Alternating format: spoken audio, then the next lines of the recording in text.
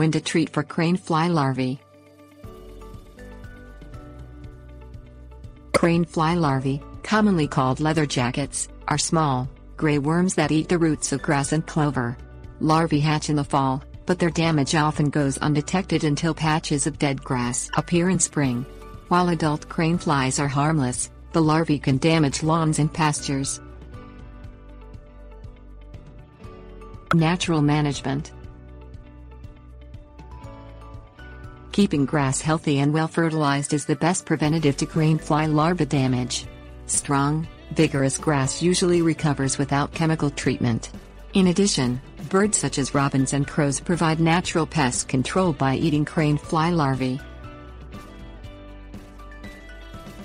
Insecticide.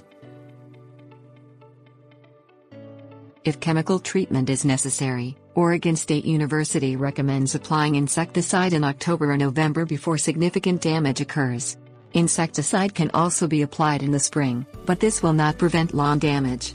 Use pesticides carefully and sparingly to protect birds and other non-target species. Nematodes. Certain nematodes are natural enemies of crane fly larvae and can be used to control infestations. Beneficial nematodes, which are microscopic worms, are available at garden centers and should be applied to the lawn in March or April.